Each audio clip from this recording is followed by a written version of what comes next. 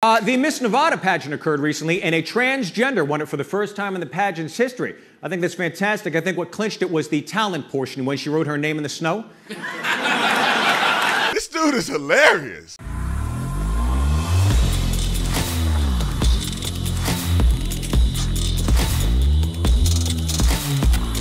This video is brought to you by TatumStore.com. TatumStore.com. Get this shirt on the website. Link is in the description section. Put in discount code anti-groomer, and you'll get 20% off the entire store. Go and take advantage of these opportunities. We are getting so much more inventory that we're restocking on. So by the end of the week, probably Friday, we'll have everything back in stock. But go get this now. We have it available. And if somehow you get to the store and something is unavailable, just click notify when made available. We will send you an email as soon as we stock things. We normally stock things between 1 to 2 weeks. So go on to TatumStore.com. Get you some merch today. Like and subscribe to the channel. Hit the bell so you get notifications anytime I go live, make a video. Make sure you still subscribe to this channel. Y'all already know what to do. Let's get into this. Ladies and gentlemen, ladies, I'm not going to say the guy's name. I don't even know his name. I'll figure it out later. I'll put his name in the description section or something. But this is one of the funniest comedians that I have seen. I don't know how I've never heard of this guy. So apparently these jokes were banned from his particular skit that was put up on like one of these night shows. They literally banned these clips. Now, imagine what jokes he's about to tell that's worthy of banning. They didn't ban all his jokes. These are jokes that they banned from his stand-up. It's just the left is just, they're literally trying to use mind control to galvanize a certain opinion about the world. And if you dare tell jokes about their side, they will ban your jokes. But B. Tatum is going to play the banned jokes for everybody to see because it's worth watching. Roll the clip. Kamala Harris making history. First woman of Jamaican and Indian descent to be elected African-American. Well, sexual identity is a big issue these days, and Disney, of all corporations, got caught up in it. I can't believe it. Disney just doubled down. They announced they're making a feature film about a transgender whale. It's called Maybe Dick. And the border wall obviously is a big issue. To show you how divided this country is, recent polls show that 40% of all Americans are for a border wall, 40% are against a border wall, 20% said no comprende. I gotta tell you, as an American, I don't care how Mexicans feel about a border wall because with enough time, they'll get over it. If you see something, say something.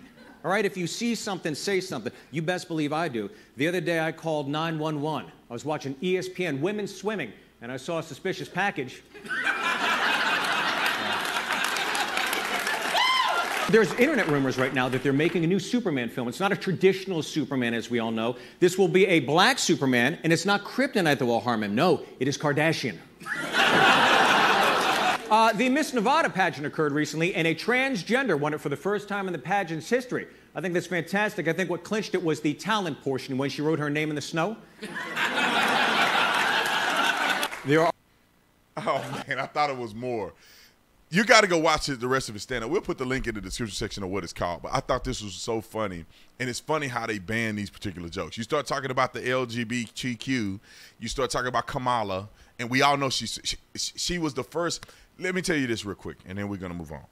Kamala Harris was the first Indian senator.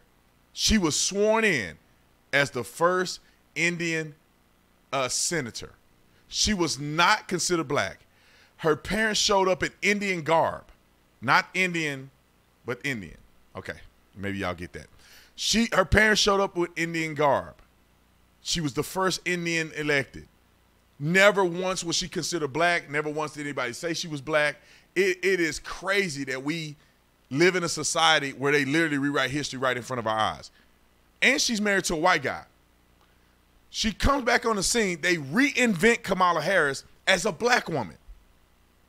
And then when she's on the campaign trail, she never brings her husband up. Nobody ever talk about Kamala Harris's husband.